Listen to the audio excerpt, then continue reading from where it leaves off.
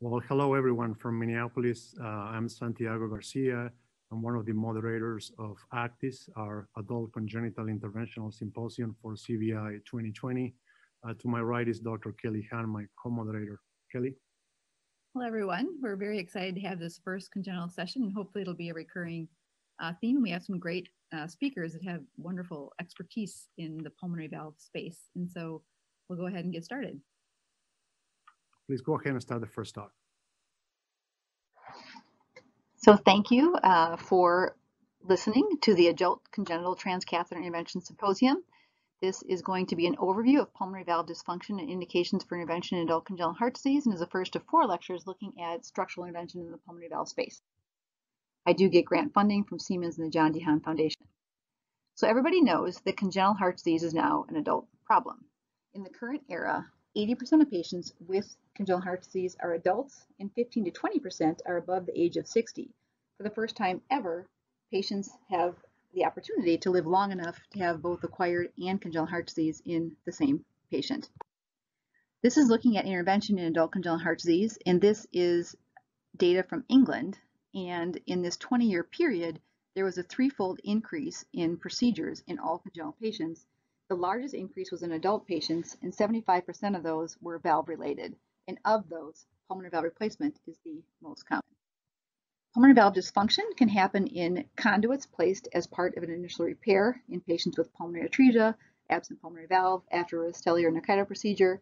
And pulmonary valve dysfunction can also occur after transannular patch intervention in the right ventricular outflow tract as part of repair of tetralogy, transposition, or a pulmonary valvuloplasty for pulmonary stenosis. The risk factors for reintervention is a young age as the initial intervention, the number of previous conduits if a conduit was placed, and also if there's high pulmonary pressures or distal obstruction, that can also increase the chance of needing a conduit. This is looking at outcomes for surgical pulmonary valve replacements in children. The most important part of this slide is looking at the graph on the bottom left, and you can see that 10 to 15 years out, almost every patient has pulmonary valve dysfunction or has had a conduit replacement. And so for patients having these right ventricular outflow tract conduits, it's not really a question of if the valve will need to be replaced, but when, how, and how many times. Looking at pulmonary valve replacement, it is the most common congenital heart disease procedure. This article from The Lancet was the first time a percutaneous pulmonary valve was reported by Dr. Bonhoeffer in the year 2000. The SAPIEN valve has been used in the pulmonary space since 2005. And the current state is that 2/3 of pulmonary valve replacements are surgical and about 1/3 are percutaneous. And the current limitations are the need for other surgery, which is true in about 25% of patients. If you have a large RVOT that's too big for the currently available valves, although that is changing with the Altera and the Harmony, and also coronary compression concerns, which we'll talk about. So looking at the indications for a pulmonary valve replacement in adult congenital heart disease, and it really started with tetralogy of flow, but it translates to all the other diseases for which there is right ventricular outflow tract dysfunction. So a high right ventricular end diastolic volume, a high right ventricular end systolic volume, right ventricular dysfunction, pulmonary stenosis, pulmonary insufficiency, arrhythmia, and then also symptoms is one of the most important things, in addition to decreased exercise tolerance on cardiopulmonary tests. This is looking at the criteria that were used in the clinical trials for the Melody and the SAPIEN valves. And again, it was looking at conduit dysfunction, mean gradient over 35 or more than moderate pulmonary insufficiency, and then patients that were classified as symptomatic as well. In looking at a lot of these patients, though, there is very strict criteria for pulmonary stenosis versus pulmonary insufficiency, and a lot of patients really do have mixed valve dysfunction and may not meet strict criteria for one of those. And putting in a new pulmonary valve really does help the RV recover. And so looking at the bottom right, New York Heart Association class, patients feel better. And if you look at their right ventricular diastolic volumes and their ejection fraction, our right to left ventricular ratio, the right ventricles usually do recover using the current criteria for pulmonary valve replacement. This is from the 2018 guidelines for adult congenital heart disease. And the first thing is if you have severely decreased right or left ventricular systolic function, it may be that transplant and advanced heart therapies are needed rather than a valve replacement. And this is an important point. For those that do have a lot of pulmonary insufficiency, if you are symptomatic, it's a class 1 indication for intervention. And if you're not symptomatic, really is a matter of right ventricular dysfunction, left ventricular dysfunction, the amount of RV dilation to determine the need for a valve. This is some new data that has come out from Dr. Anne-Marie Valenti, who's done some excellent work in patients with tetralogy of Fallot in long-term follow-up. This was actually looking at 452 patients who had a pulmonary valve replacement at a median of 25 years of age.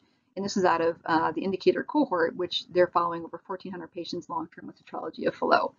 In a median follow-up of 6.5 years, 17% of patients had a primary or secondary outcome, which included death, resuscitated death, sustained VTAC, atrial arrhythmias, and heart failure. And so using the current criteria, we still have a high rate of adverse events in these patients over a relatively short time period. Looking at the risk factors for this, over here you can see that if your right ventricular ejection fraction is low, that you have a much higher risk of adverse event. If you have a mass to volume ratio over 45, which is an indicator of pulmonary pressures and right ventricular hypertrophy, and also if you are older. Other things that were important were a BMI over 30, a chromosome abnormality, and then interestingly, MRI and diastolic volume and pulmonary insufficiency were not associated with outcome. And so a lot of our criteria are based on volumes of right ventricle, which really don't predict some of the adverse events, although it does seem to predict our recovery. And looking at the combined outcomes of death, resuscitated sudden death, and VTAC, if you have more than, if you're younger, if you have a normal right ventricular ejection fraction and you don't have RVH, your chance of having an adverse event is fairly low, where if you have 2 or more of those things, your chance of an adverse event is significantly increased. And if you look at primary and secondary outcomes and you add pre-pulmonary valve atrial flutter fibrillation and the end systolic volume, your chance of having an adverse event with those present is also much higher. And so these are the things we need to start looking at in addition to the volumes and the pulmonary insufficiency and the standard imaging things we've been using in the past. Now, when you're imaging for a percutaneous pulmonary valve replacement, as I said, the recommendations a lot of times are for pure pulmonary insufficiency or pure pulmonary stenosis, and so it's much more nuanced when you have mixed pulmonary valve dysfunction. And looking at the high rate of adverse events, we probably need to go earlier in some of our patients. And a multimodality assessment is really essential for complete evaluation. We need to look at the pulmonary stenosis gradient, the amount of pulmonary insufficiency, how the function of the right ventricle or the tricuspid valve is.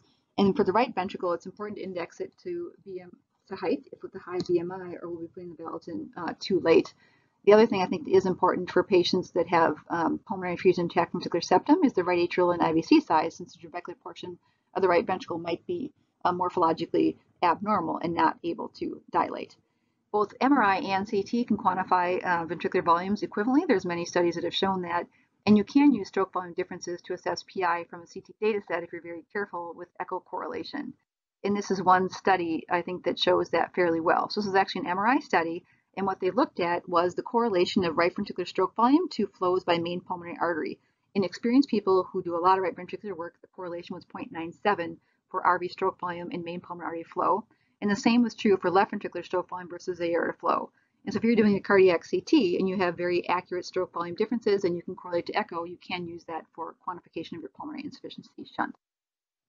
Looking at coronary anatomy and percutaneous valves, there is a risk for coronary compression and some adverse events earlier in the transcatheter valve experience. And so looking at 404 patients, 85% had valve implantation, 5% had evidence of coronary compression, 17% had an abnormal coronary pattern, and of those with coronary compression, 71% had an abnormal coronary pattern. And so it's very important to be looking for that as we screen patients for percutaneous valves. This is actually just some examples of coronary artery relationship to the sternum, which I think is important. Also, the relationship of the coronary artery to the right ventricular outflow tract. And here you can see in transposition, the coronary coursing anterior to the outflow tract. You can also see in enlarged aortas, there can be issues of compression between the aorta and the pulmonary artery. And then also with calcified conduits and stents, I think that the relationship is important to be able to predict who you think may or may not have coronary compression. This is looking at imaging of a coronary artery in a patient with a previously placed pulmonary conduit. And I think some of the things that predict coronary compression in addition to anomalies is a high origin of the coronary artery where it's coursing along the RVOT. And then this patient does not have this, but I think if the coronary comes out in between the aorta and the pulmonary artery, those are two things I think that together would predict a fairly high incidence of coronary compression. The other thing that I think is good to know is where your calcification is, and that can help in terms of where your conduit is most likely to rupture, and it also can help with your anchor points for the valve. In looking at the native right ventricular outflow tract, I think it's very different. I think that there's three different things that happen. One is the circumferential pulsatility, or the difference in the diameter and area between systole and diastole, which can be up to 40% in some patients, and our patients an average of 26%. There also is eccentricity, where you don't have an oval annulus, and there also is what we call longitudinal shortening in some of these patients. And I think this information is important for predicting the ability to place a valve in the native right ventricular outflow tract. Here's an example of pretty extreme pulsatility of a native right ventricular outflow tract. And in this case, the difference between systole and diastole is almost 45%. And so getting a four-dimensional data set, whether it's CT or MRI, can be helpful in predicting and planning for percutaneous valves in these patients. So I think in summarizing imaging and indications for pulmonary valve replacement, the current criteria predict RV recovery. The current criteria do not predict ventricular tachycardia, death, and congestive heart failure, and so we may be getting more aggressive in the future. Many patients have mixed valve dysfunction, and so may not meet strict criteria based purely PI or PS. With a high BMI, I think you do need to index all the volumes to height in order to put a valve in at an appropriate time. And I really truly believe that a heart team concept is best for managing these patients, and this would include the expertise of your interventionalist, your adult congenital imager, your adult congenital cardiologist, and your surgeon. And I do think we have a lot to learn about planning for percutaneous intervention in the pulmonary space, and I look forward to hearing our next experts talk. Thank you very much for your time.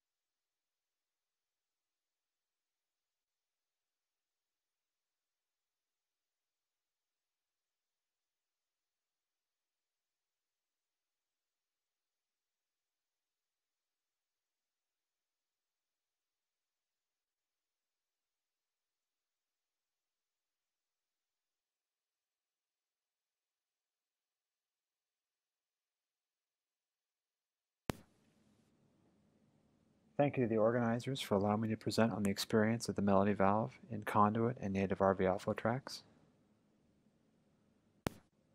These are my disclosures. The history of the Melody valve is well known to most of us by now. The first implantation of what would become the Melody valve was performed by Philip Bonhoeffer in 2000. It is a bovine jugular vein valve sewn into a platinum iridium stent frame and delivered with the ensemble delivery system to diameters of 18, 20, or 22 millimeters. It received HDE designation in 2010 and PMA approval in 2015. This has been a very well-studied valve, a combination of multi-center prospective studies including the IDE, PAS, and post-market surveillance study, as well as a multitude of multi-center retrospective analyses and longitudinal registries have been performed. Many different aspects of the device have been studied, including infective endocarditis risk, stent fracture risk, long-term valve performance, and coronary compression have all been studied. The 10-year follow-up of the original IDE cohort was recently completed, and I will share those results with you today. A number of studies have combined the IDE, PAS, and PMSS cohorts to provide a powerful tool to examine different aspects of the Melody valve experience. This is an example of a combined study analysis conducted by Amy Armstrong and colleagues looking at the effect of age and implant on time-related outcomes. What they found is that patients who underwent transcatheter pulmonary valve replacement at an earlier age, less than 12 years of age, had shorter freedom from RVOT dysfunction, reintervention, and explant as seen on the Kaplan-Meier curves.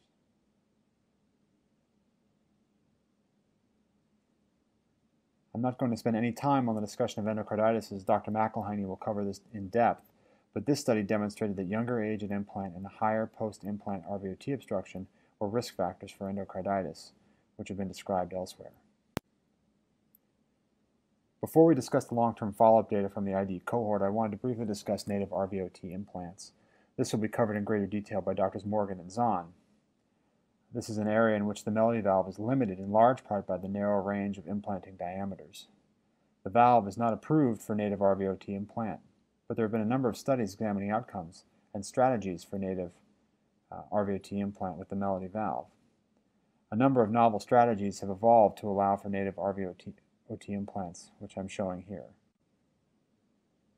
This is an example of a study describing branch pulmonary artery implants for native RVOT dysfunction.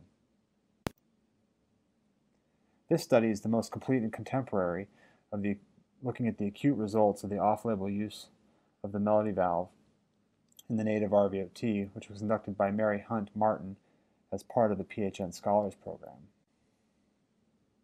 This was a multi-center study, largely looking at patients with tetralogy who had undergone transannular patch placement. As you can see, the success rate for implant was less than what has been traditionally described at 58%. The majority of patients underwent pre-stent implantation prior to Melody valve implantation, and pre-stent embolization occurred in 6 patients. A large number of patients did not go under implantation, the majority of which was related to large RVOT diameter, which you can see both in the figure as well as in the table, demonstrating that patients who did not undergo implantation tended to have larger diameters and more ellipticity than patients who were able to undergo successful implantation. Additionally, aortic root compression, coronary artery compression were also significant factors. These are the results of the 10-year follow-up from the Melody valve IDE clinical study. These data were first presented at SCAI this past spring. Thank you to Dr. Tom Jones for sharing these slides with me. As you can see, patients were followed through 10 years with nearly 94% compliance at 10 years. Median follow-up for those implanted with a valve for greater than 24 hours was 8.4 years. Patients were initially followed through 5 years and were then offered the option to consent to follow up through 10 years. As you can see here, RVOT gradients reduced after implant and remained relatively constant through 10 years of follow-up. Importantly, subjects were censured if they underwent any surgical or catheter interventions other than a balloon angioplasty. Similarly, sustained reduction in pulmonary regurgitation was seen over time. Of those patients still being followed at 10 years, 97% had between none and mild pulmonary regurgitation. And this correlates with improved clinical status over the same time period. Freedom from TPV dysfunction, which was the primary endpoint of the study, was 54% at 10 years. You can see the composite score there. The majority of patients who met the criteria for TPV dysfunction underwent reintervention. When we compare TPV dysfunction stratified by age, it is apparent that adult patients have a statistically significant higher freedom from dysfunction than younger patients. This is similar to the data that was demonstrated in the article by Dr. Armstrong and colleagues. By separating out the types of interventions, we see that at 10 years, 79% of patients were free from reoperation and 72% were free from catheter reintervention. These results align with contemporary long-term surgical series with similar patient populations.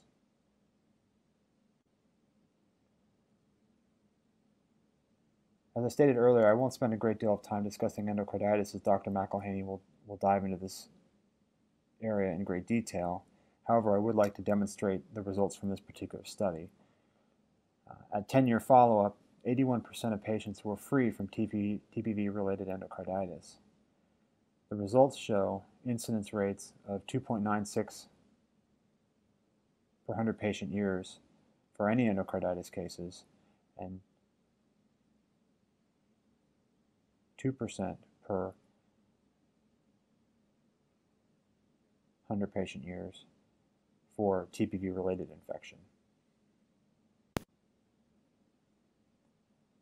Long-term follow-up for the Melody valve is excellent. This valve represents the paradigm for transcatheter valve implantation. The study of valve performance has been multifaceted and extensive. The Melody valve is limited in its application to the native RVOT and really is designed for circumferential conduits and bioprosthetic surgical valves. Long-term follow-up demonstrates excellent and stable valve function at 10 years, annualized TPV-associated endocarditis risk of 2%, And based on the results of the 10-year follow-up, it is clear that the Melody transcatheter pulmonary valve can successfully prolong the life of a surgical conduit or bioprosthetic valve. I'll be happy to take any questions. Thank you for this opportunity.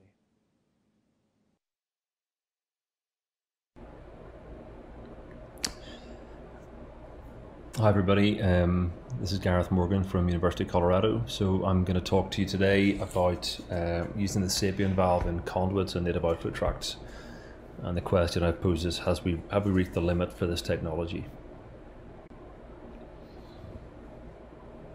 So with repair of tetralogy of fallow and other related defects, most patients don't actually have discrete defined conduits, and most patients have what we describe as native outflow tracts with patches across the valve, and some of these can get really huge. So the sizes of these outflow tracts can reach 40, 50, 60 millimeters due to the dilation, which is, as we know, promoted by the abnormal physiology that happens after repair of tetralogy of fallow. So from our point of view in the US, we don't have access to the venous valve, which you may hear about during this session, which has been used in Europe in a CE trial and in various parts of Asia. We've used it compassionately in the US, but it's really not available. And the Harmony valve from Medtronic and the ACTIS system from Edwards are still in the trial phase. So what we need to do is think outside the box a little bit regarding using the valve technology that's available to us, using stenting techniques such as the sort of concept of Russian doll stenting, or stenting from the pulmonary artery back to the MPA to create landing zones, or indeed to use a hybrid approach to cinch down the right ventricular outflow tract to allow a landing zone to be created for then implantation of a regular valve. So really at the moment, although the XT is the approved valve for the pulmonary position from Edwards, most places that are affiliated to adult TAVR centres are using the S3, and indeed now the S3 Ultra. The sheaths that come with this and the sheaths that the Edwards rep will hand you are the beautifully named Commander, Certitude, Retroflex, Novaflex, etc., which are great names, but from the point of view of the pulmonary position, really not designed for the pulmonary position, and in fact are terrible sheaths and delivery systems for the pulmonary position. So therefore we again have to think outside the box to make this technology work for us. We know from several studies that the size of the S3 valves is quite generous, and in fact with using extra volume in the balloons of these valves, we can get them up to significantly past their nominal diameter. So you can see here a study from Germany a couple of years back, which showed you can get up to 31 millimeters out of a 29 millimeter valve, and that 2 millimeters can make a big difference when you're on the borderline between surgery and percutaneous valve implantation for an anxious patient.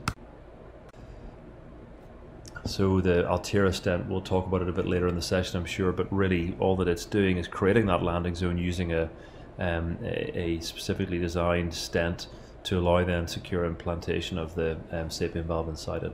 So what it's really doing is making an irregular, dilated, blown out outflow tract into a defined circular outflow tract with a diameter that suits a 29 millimeter valve. So you can see here as we simply drop the valve inside the en face Altera. Now without that, and when we talk about getting ready for the SAPIEN in a native outflow tract, the trend has been to pre-stent, and this is really due to the difficult experience that everybody had with the Melody valve, where there was a high rate of fracture in this valve without the use of pre-stenting early on in the Melody experience. Now, we learned that lesson from the Melody valve, but unfortunately we just employed that lesson straight into the SAPIEN valve, despite the fact that the stent that's used for the S3 and the XT is probably the best, strongest, most resistant stent that's on the market.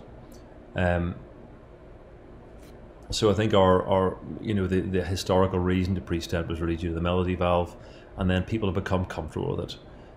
The SAPIEN's short, and therefore the perception is that you get better stability by pre-stenting, and also then long stenoses where the valve may well end up only opening up a part of the stenosis, means that you can sometimes benefit from using a pre-stent to cover the entire length of stenosis rather than leave stenosis in front of and after the valve. But not to pre-stent, well, I mean, it doesn't make any sense. The valve's not going to fracture. This valve does not fracture the pulmonary position. I'd be very happy to hear of any case reports of anybody seeing the stent of a Edwards S3 or XT fracturing in the pulmonary position. Delivering it with the tips and techniques and technology that we now have should mean we can deploy the valve accurately in a short landing zone. When we place a stent, then we have to recross the stent with a valve delivery system. This can hold up the delivery system. It can also risk embolizing the pre-stent. And from my point of view overall, we end up just complicating the procedure by using a pre-stent unless we have a specific reason to use it. We've looked at this in a little multi-center study that we published a year or so ago, where we looked at 61 cases where we didn't use a pre-stent and really got quite nice results. And this was from a group of centers in the US and Dublin. So you can see here no embolizations or migrations, no perivalvular leak after the stent, after the valve had been implanted, no stent fractures obviously, and other complications that are very typical of the problems that we see. For example, tricuspid valve damage, which I don't think pre-stenting has got any impact on.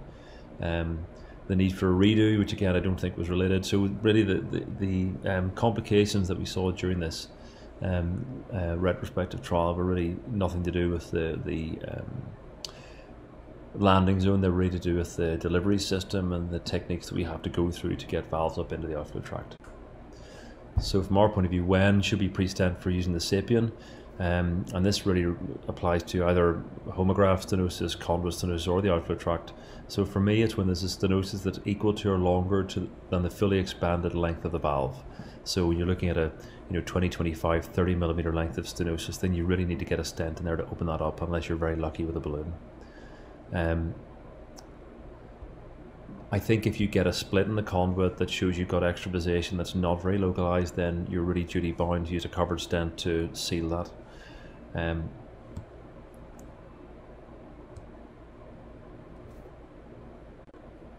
again, just to illustrate that point, I mean, from my point of view, when we place the valve in a short level of stenosis, we obliterate the stenosis. However, when the valve's placed in a long area of stenosis, you can see there can be stenosis before and after the valve. For the best way to deal with this is to pre-stent and then place the valve inside it. Now, key to anything we do with the SAPIEN valve, and I think this is now pervasive through most centers in the US and Europe and beyond, is to use what we call the dry seal technique, which is not really a technique, but it's really use of a long gore dry seal sheath. So this slide's a bit out of date. It says it was developed over a year ago, but for several years now we've been using this, and it really bypasses the issues of having a raw valve going through the tricuspid valve, or sorry, a raw mounted valve going through the tricuspid valve, and really allows us to get up into the outflow tract position very, very easily. So although it says you're 25 cases in our institution, 50 worldwide, we're probably up now to well over 100 dry seal cases in our institution and many, many hundred worldwide. And in fact, I think now people are really using this as the go-to technique for SAPIEN valve implantation. So the dry seal sheath is placed around the right heart into position across the RVOT over usually a lambda twist wire. The valve is loaded in position on the balloon outside the body. So none of this nonsense of positioning the valve on the balloon in the IVC, which is a TAVR-induced syndrome that we've all got into. So we put the valve on the balloon where it's supposed to be, slide it up the dry seal and deploy it directly in the target zone. Here's an example, pretty pulsatile, non-obstructed native outflow tract with a large sizing balloon. So this is one of these borderline cases where we're looking at a sort of 28 millimeter, if you can call that a waist, a little bit of a narrowing in the center of the balloon. Checking the coronaries of that balloon up, make the coronaries look fine, and then you can see here the valve mounted in position on the balloon, and then we slide it just through the valve with the dry seal, and that allows us.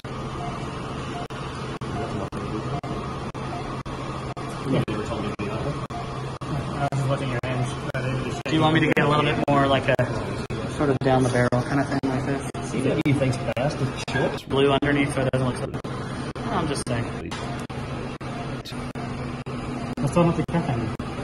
Okay, and try to keep your hands on the other side of the valve. Hang on, it's really bright. Can we try to change that and show us something right down there?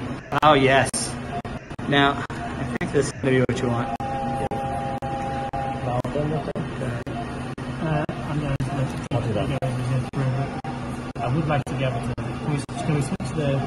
Just like you can just go right. You get that? Here we go. We're just going to show this being passed up. I'm just conscious of time, so maybe only a minute left. I have to move on quickly. So, Do you want me to get a little bit more like a? that's Michael Ross, my previous partner, chatting to me as he was helping me out with this procedure. But I'm just going to. Okay, let's just crack on a bit here. So you can see here now over the wire. Okay, this is the. Your hands on the other side of the valve. Hang on, it's really bright. Can we Here try we to go. change the show with something right down there? And you can see this here now. Fluoroscopy, the dry seal's past any area of narrowing obstruction, certainly past the tricuspid valve, and sliding up nicely into position. And then just checking position, you make some fine adjustments. Oh yes. Now. And then deploy the valve in place, and sometimes we put an additional pigtail catheter up in the RVOT just to make sure everything looks good. So if you can define a landing zone of less than 30 millimeter with a sizing balloon, then you don't need to pre-stent. Avoidance of pre-stenting and using the dry seal technique combined significantly reduces the complexity, far fewer steps, lower radiation dose, etc., etc. And we've moved now to using intracardiac echo as our sole source of assessment of the valve for after the procedure. We don't do any angiography unless we're worried about conduit rupture or whatnot. So deployment issues due to aortic delivery system and aortic mentality are solved with the dry seal sheath. The Altera promises a good platform for continuing the increasing scope of the S3 valve to compete with large self-expanding valves. Frame fracture is not an issue. Valve and valve may be limited due to valve rigidity, but who needs a 29 millimeter valve? And a valve and valve and valve and valve and valve at 29 millimeters may well be a possibility. And from my point of view, the Sapien has become the standard for balloon expandable pulmonary valve implantation. And we really only move back to the Melody when we've got a small conduit or a patient circumstance that really requires it. So thanks to all my colleagues, Jenny Zabla, who's really doing most of our high-end work with imaging, vessel navigator system, and also a phenomenal interventional colleague, Neil Wilson, recently retired, who really was an innovative mentor and really got me moving forward with all these techniques. Our dry seal and non-presenting believers, Evan, Damien, Mario Carminati in Italy, Jamil and Dan in UCLA, and many, many others throughout the world. And also thanks to coronavirus for ruining everything. Thank you. I think this is what you want. There we go. So very easily, no pressure at all, mounted valve being passed through the valve of the dry seal.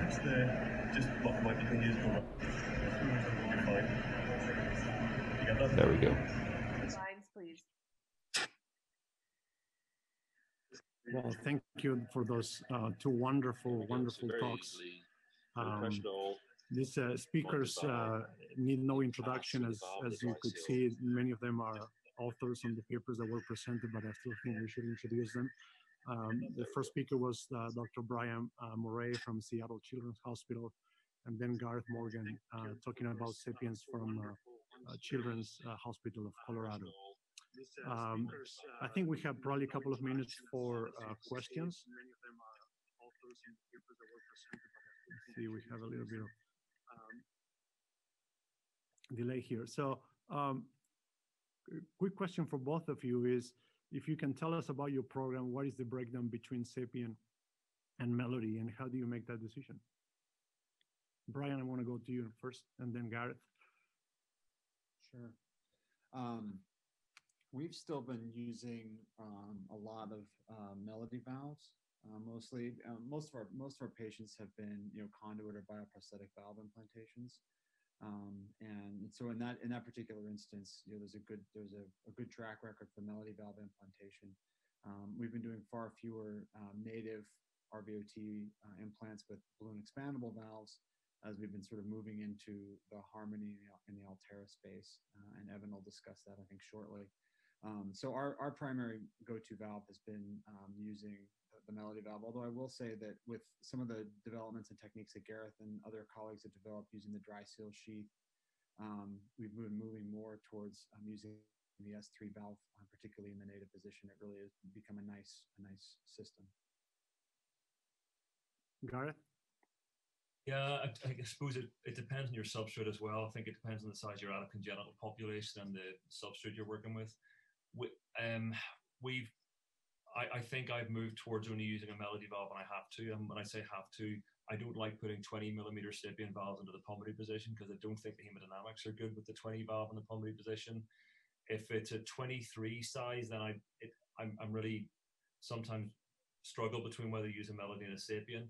But despite the fact that data is not conclusive, and I know we're going to have a discussion about it later, but I think the endocarditis data, I think, is in favor of using the Edwards valve, and that's very relevant in the congenital population. And also the ease of implantation of the sapien valve becomes so much better now that we can get these done in 45 minutes with, you know, as much radiation as you get on a sunny day. So we've really moved into that as our default, probably 75% sapien, 25% melody. Right. Okay, our next two speakers are very well known for pulmonary valve. The first speaker will be Evan Zahn, who's going to talk about emerging pulmonary valve technology. He leads the cath lab at Cedars-Sinai. And the second speaker will be Dr. McElhenney, who runs the cath lab at Stanford. And so look forward to hearing both of their expertise and the two talks coming up. I do have a few disclosures. In terms of percutaneous pulmonary valve replacement development, I think there's a way to divide this into what we would consider at this point tried and true technology, which would include balloon expandable percutaneous valves, such as the Melody valve and the Sapien valve. And what I really consider emerging technologies are those technologies which really are in research clinical trials and soon to be prime time. And I'll spend the majority of the talk focused on these, and hopefully there'll be a little time at the end to talk about what I consider at this point to be disruptive technology. In other words, emerging technologies for tomorrow. So again, let's focus on percutaneous pulmonary valve replacement developments which are emerging now. And really, we've been focused on designing a percutaneous pulmonary valve replacement solution for what we term the large native right ventricular outflow tract. And the focus has been here for some time.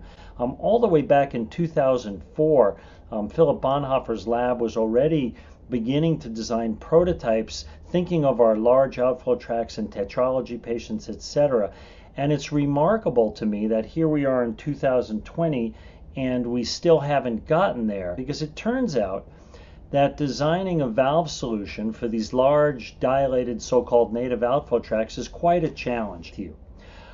As we speak, there are at least 6 valves in a variety of clinical trials that were specifically designed to treat these large native outflow tracts. And I'll take you through what I think are some of the important similarities and differences of these valves, and also where we are right now in terms of state of the art. If you take a look at them, they're all shaped somewhat like an hourglass, meaning that they're flared at the distal or PAN, shown with the blue asterisk. They're also flared at the proximal end. These are primarily for anchoring and stability, and all of them have a somewhat straight central housing to protect the valve leaflets. All of these valves are constructed with self-expanding nitinol frames to contour themselves to these wildly complex outflow tracts. Many of the valves, the 3 listed here, have an open-celled pulmonary arterial end, meaning there's no covering on the PA end, which I personally think is fairly important. If you look at this 3D model, this happens to be an Altera, but it could be a venous P valve or pulsed valve. You can see that we've placed this valve for stability up into the main pulmonary artery, and I think it's important that the distal ends are uncovered. So if you look through, let's say, the orifice of the right pulmonary artery, you can see that there are some bare metal struts crossing that artery, but there's no obstruction to flow to the RPA. And while those are some commonalities, I think it's important to note that there are some very important differences to consider among the current valves designed for the native outflow tract as well. First and most obvious are the sizing considerations. If you look on this list, the valve diameters vary greatly, all the way from 16 millimeters all the way up to 32 millimeters, and pretty much everywhere in between.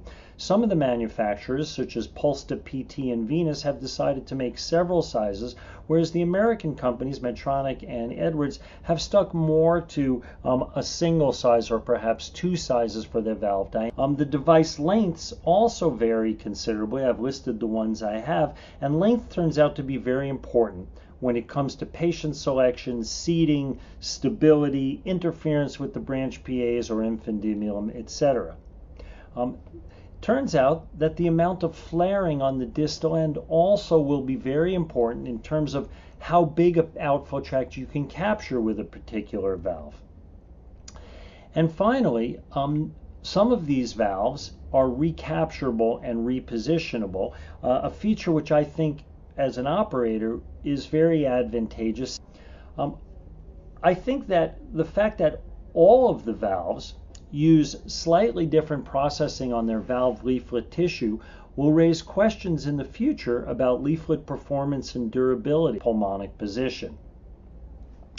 I think when one's choosing one of these valves, we need to consider what the revalve potential is. In other words, depending on what you start with, an initial internal diameter of your valve will determine what things will look like when you revalve, particularly if you're thinking of multiple revalving procedures. Think about, as a patient gets older, sort of a Russian doll, where you're putting a valve inside a valve inside a valve, and eventually that surface area gets smaller. So I think there's something to consider among the different valves when you're thinking about what inner diameter you'll be implanting. And I wanted to sort of conclude this part by just updating you as to where the various valves are. The venous P valve was among the first to be tested in humans, has had extensive implantation, hundreds of patients in a Chinese clinical trial, which is completing, and the Chinese FDA is reviewing the data, and there's an expectation of approval in that country in 2021. The Harmony valve from Medtronic initially began with the Harmony 22. That was one of the first, or the first, early feasibility trial in the United States. That trial has completed. There was then a redesign of the valve with the Harmony 25, a larger valve, and I understand from the investigators there is a possibility of FDA approval as early as 2021 in the United States. The Pulsed valve has completed its evaluation and is approved for commercial use in its native country of Korea. And the Altera Prestent and Sapien valve, in the US, we've completed our early feasibility. Pivotal enrollment will be completed by mid-July this month, and continued access is planned for 2021 as the FDA reviews the data, and we would hope for US approval sometime shortly after that. And finally, the PT valve, the newest valve on the block, is undergoing preclinical trial, which has been completed in China, and a large Chinese multi-center trial is beginning now. But what really excites me is perhaps what's coming next. The next several slides were lent to me by some really innovative colleagues. This is Mario Carminati, who's really one of the leaders of our field. He works in San Donato, which is in Milano, Italy. And Mario and his team have done some really exciting work with advanced predictive modeling for the sole purpose of improving transcatheter pulmonary valve technology. Lots of us use 3D physical models, but what Mario has done is he's married the technology used to make 3D physical models to 3D computational modeling and finite element analysis, and is now able, through relatively simple technologies like CT scan, to mimic to a large degree what will happen with valve surrounding tissue implantation, the hope being able to predict what a certain implant would look like. So this, for instance, is a patient's CT scan with a computational model of what it would look like with a Melody pre-stent going in. And what they're looking at here is what would happen to the calcium deposits and would it be safe. But in that same vein, they've taken this a step further and begun to look at, can we predict coronary compression, very important for balloon expandable valves such as the Melody and Sapien valve. And here's a patient's computational model and his real live catheterization. And you can see that in the computational model, they nicely predict that you are going to have important compression of the left. That'll only get better in the near term. And finally, I'd like to wrap up with some really exciting work that our friends at Nationwide have been doing, led by Amy Armstrong. Amy and her group have been looking at tissue-engineered heart valves and fetal implantation of transcatheter heart valves in the pulmonic position. I'd like to thank Amy for loaning me these slides. This is a busy slide, but in one sort of fell swoop summarizes what their work has been doing. Basically, they are looking at a dissolvable stent and a tissue scaffolding that can be implanted into a fetal animal model, and then with absorption of the stent and seating of the scaffold, develop a homegrown, if you will, lifelong tissue. Remarkably, they're able to crimp this down where it fits through a 17-gauge cannula. And with that cannula, they've been able to do some fetal implants. This is a fetal sheep, and you can clearly see the stent on FOSS and also longitude. This is a picture of that fetal sheep once it's been delivered. And so in conclusion, I'd like to wrap up by saying, in my opinion, the emerging percutaneous pulmonary valve replacement technology in the near term is this really remarkable variety of self-expanding valves, which are really been designed for the large native valve flow tract and are currently finishing up clinical trials. And I expect to have in the next 2 to 5 years a wide range of tools in my cath lab to be able to treat these patients. In terms of midterm emerging technology, I really think that computational modeling, there are many other groups working similar to Mario's group and doing phenomenal works, which I think will be commercially available also within the next 2 to 3 years, and really helpful for planning these complex procedures. And then perhaps a little longer term is some of the work that Amy and others are doing. Particularly notable is some of the work coming out of Germany with tissue-engineered transcatheter implantable valves. I didn't have time to talk about it, but there are some excellent labs looking at bioprinted valves and valve materials. And then finally, I don't think it's far off where we will be able to realistically think about fetal valve implantation therapy. I'd like to thank everybody for listening. The title I was given for this talk is Percutaneous PVR Endocarditis, Signal or Noise. I like this framework for considering the issue of endocarditis after transcatheter pulmonary valve replacement because it is built around the differentiation between signal, which I think of as data that accurately reflect and provide insight into the process or issue of concern, and noise, or information that obscures or confuses insight into that issue. With regard to the current topic, percutaneous PVR endocarditis, it is clear that we're dealing with both signal and noise, which can be evaluated in terms of specific data about this issue, as well as the context in which those data occur and how they are interpreted. So let's start out by looking at the signal. One of the most important aspects of this issue is the context around the patient population. Specifically, one of the clearest facts is that patients who tend to undergo transcatheter pulmonary valve replacement are at the highest baseline risk of endocarditis among any patients with congenital heart disease. In this series out of the Netherlands, patients with complex conotruncal anomalies, particularly pulmonary atresia with VSD, were at especially high risk of developing endocarditis. Moreover, compared to patients with no prosthetic material or non-valvar prosthetic material, those with valve-containing prosthetic material were at substantially higher risk of developing endocarditis. Using a risk score they developed, the investigators suggested that patients with pulmonary atresia VSD, a valve-containing prosthesis, and a prior history of endocarditis had a 12% risk of endocarditis at 10 years and a 7% risk at 5 years. Now, when I first read this next paper, which reports data from the STS registry, I was somewhat surprised to learn that 12% of adults undergoing surgical pulmonary valve replacement had a prior history of endocarditis, and that number was even higher among patients undergoing concomitant procedures. Those percentages in a cohort that more or less reflects the target population for TPVR are quite high, which has clear implications for subsequent endocarditis risk. In another study published in the European Heart Journal that looked at nationwide hospitalization data in England, patients with a prior history of endocarditis, a prosthetic valve replacement or repair, or congenital heart disease with cyanosis or a prosthetic conduit were at dramatically higher risk than all other patients, both for developing endocarditis and dying from it. Now, there's quite a bit more literature that supports this fundamental contextual truth, which is that the demographic of patients who undergo transcatheter pulmonary valve replacement are at very high baseline risk for endocarditis even before a transcatheter valve is placed. That context is obviously critical. When it comes to data about TPVR procedures, there is also a clear signal that patients who undergo a transcatheter pulmonary valve replacement can and do indeed develop endocarditis. In fact, the first case of endocarditis after transcatheter pulmonary valve replacement was first reported by Bonhoeffer's group in their 2005 article that included their first 59 patients.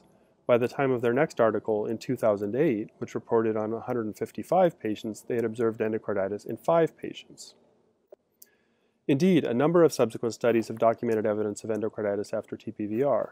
In this report, which included 309 patients who were followed prospectively for over 1,600 patient years as part of 3 Melody valve trials, the incidence of endocarditis was about 3.1% per patient year, and of endocarditis involving the valve, 2.4% per patient year.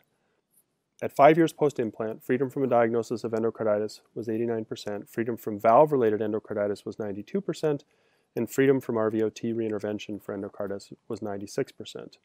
There are a number of other studies that support this signal. The clearest data we have about endocarditis after TPVR using SAPIEN valves can be found in the instructions for use submitted to the FDA as part of the approval process, which demonstrated a 5-year freedom from endocarditis after SAPIEN valve implant of 86% in their cohort of 69 implants.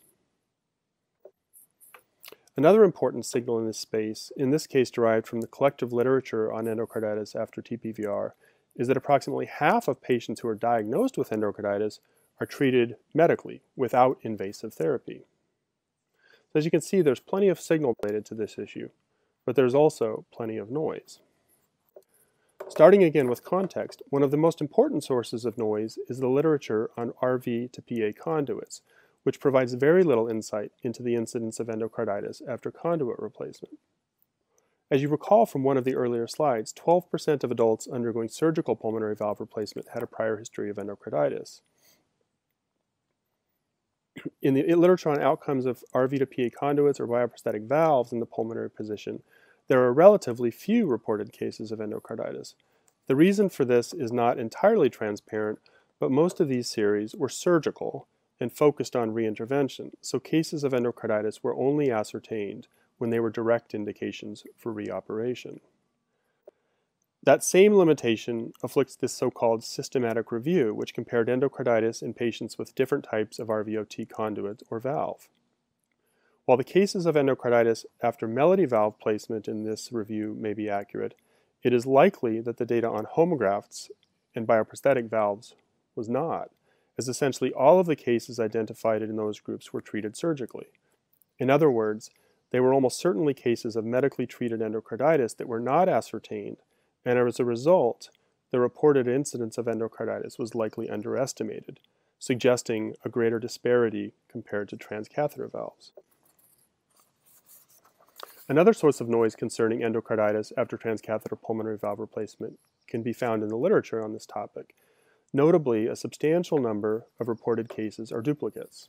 For example, in this review of articles published through 2016, about 20% of cases of endocarditis that were reported after Melody valve implant in 24 articles were duplicates, meaning that they were reported in multiple publications. That source of noise is even more pronounced today, as there are more single and multi-center studies out there. For instance, I am aware of single cases that have been included in as many as 5 different articles. While there's nothing wrong with including patients in multiple reports, sometimes in a single center report, then a multi-center series, sometimes in follow-up studies after an earlier report, if it is not clearly acknowledged that cases may duplicate prior reports, it can create a false impression that the cases are unique, fostering a notion that there are more cases than there actually are. It should also be recognized that some reports introduce noise as a result of publication bias or a non-representative experience. More extreme circumstances are likely to be reported, whereas experiences with few events are less likely to be published. For example, this relatively early 4-case series by the group in Paris, which was alarming, does not reflect any other published experience and is notable for questionable patient selection. with TPVR performed in patients with very small non-expandable conduits that would not be considered suitable implant environments in current practice. But that is not necessarily what people see when they look at this paper. It is potentially misleading. Similarly, in this small single-center series, the authors concluded, based on analysis that was flawed in many ways, that endocarditis was more common after Melody valve TPVR than after sapien valve implant. If you look at the data, however, you see that the entire difference is the result of endocarditis in 6 of their first 19 implants, which is higher than any other reported experience and seems to have a center-specific intensity. Now, there were other methodologic problems that I'm not mentioning here, but the point is that that sample was biased and the conclusions premature, yet the paper was still accepted for publication in JACC Interventions, and that constitutes some degree of noise that confounds this issue. This is also reflected in the literature, where definitions and criteria are not always clear. The diagnosis of endocarditis involving a transcatheter pulmonary valve is not always straightforward. For example, the diagnostic criteria for endocarditis are not necessarily well suited for right-sided involvement, and patients with congenital heart disease, fever, and positive blood cultures automatically meet criteria for possible endocarditis. Thus, patients with a TPV who are characterized as having endocarditis may not actually have valvular involvement. And this source of noise is compounded by the fact that transthoracic and transesophageal echo are not very good for identifying pulmonary valve involvement. And finally, I would like to point out that the manner in which the issue is framed can confound our understanding of the data and what it says about the phenomenon of endocarditis. For example, in this series of patients who underwent RVO reconstruction with a homograft or Contegra, the authors observed that freedom from RVOT reintervention was better with a Contegra valve than with a homograft, but the incidence of endocarditis was higher. Thus, even though the Contegra performed better and lasted longer than homografts, the authors concluded this paper by acknowledging that, based on these findings, they've changed their practice to decrease the use of Contegras in favor of other conduit types. They decreased their use of the valve that performed better overall because it was more likely to become infected. That is an irrational decision, theirs to make, of course, but it seems to imply that endocarditis is somehow uniquely problematic. In summary, there is both signal and noise around the issue of percutaneous pulmonary valve replacement endocarditis. It is real, but patients who receive a transcatheter valve are at very high risk regardless. Endocarditis is not unique to one particular RVO prosthesis type or among transcatheter valves, but there are likely unique aspects to different implants that we need to understand better. About half of reported cases are treated successfully with medical therapy alone, and there is definitely noise in the system. The literature on the topic is not always straightforward for a variety of reasons, and the interpretation of that literature more broadly can also be somewhat confounding. This is a lifetime management issue, and the lifetime management of RVOT disease is not a single issue proposition. We need to look at the entire picture, and that includes both signal and noise. Thank you very much. So thanks everyone for those great talks. After the procedure leads to a higher rate of endocarditis. And so do you think that with the Melody valve versus sapien valve, part of it is related to the residual gradient using a smaller valve, or do you think it's the valve type itself? Ivan, do you want to take that one? I'm on. You are on. Hi, Duff. How are you? Yeah, good, good. Yeah, I think it's a little bit more complicated because if you look at the patients who are receiving sapiens and those who receive melodies, there's overlap obviously in the RVOT anatomy, but it's not exactly the same. So I think, yes, residual gradient or gradient seems to be implants as well as different types of outflow tracts into which the valves are implanted. So honestly, we don't know enough about the sapien valve and endocarditis yet. There's very little long-term data out there, very little published that sheds much light on it. Set of data that were out there, which were from the IFU, but that was 69 implants. So I think we're just not there yet in terms of understanding this issue with respect to the sapien valve or more broadly. And I think it's going to be really pretty complicated. No matter what, difficult to identify strong, clear, definitive predictors. So half an answer there, I guess. Then one other question about endocarditis. We've had several adult patients who've had a lot of pulmonary valve dysfunction as a result of pulmonary valve endocarditis. And then in terms So I guess there's acute phase, and then there's subacute or chronic. And some patients who develop endocarditis acutely have an increased gradient. There's occasional acute pulmonary regurgitation, but more often it's circumstance. Often what you'll find is if you treat those patients medically and they get through it, that obstruction actually resolves or improves. And then in some number of patients, we do see longer term or, sort of subacute, put another valve into those patients. Is sort of the same as the question about whether to put one into a patient who's had prior conduit and on the organisms as well. Some Staph aureus is much more virulent than some of the Hasek organisms or Viridans group strep, for example. So again, still working this out, but I certainly wouldn't say definitively do not do it, because it has been done in a number of cases, and there are patients out many, many years after a secondary valve-in-valve transcatheter valve implanted for endocarditis. Numbers are small, but I don't think there's an absolute always or never sort of answer in that situation. Okay. Well, thank you, Dov. Thank you all the speakers. It's been a wonderful session. I want to say thank you to Edwards Life Sciences for sponsoring this ACTIS Symposium, first one in CVI, and hope to see all of you next year. Thank you very much. Have a good night. Thanks, everybody.